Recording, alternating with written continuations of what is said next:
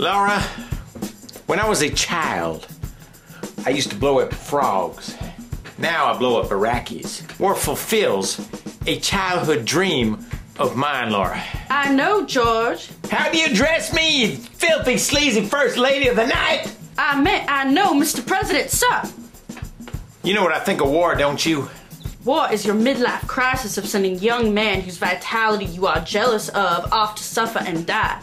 What did you say? I'm sorry, Mr. President, sir.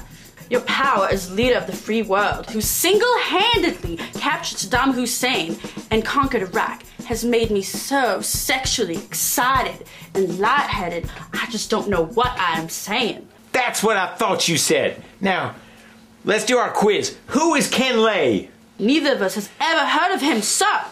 Very good. Now, who is Chalabi?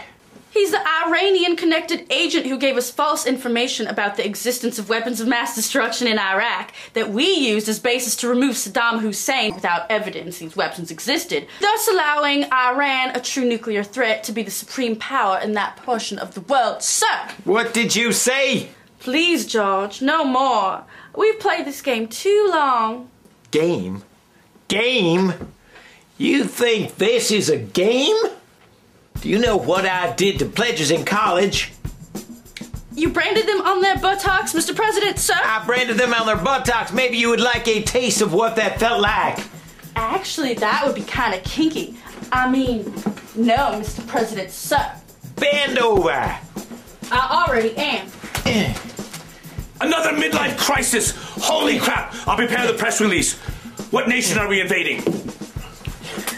Iraq, Iran, Iraq, Erodium. Oh, you pick it. I'm so hard.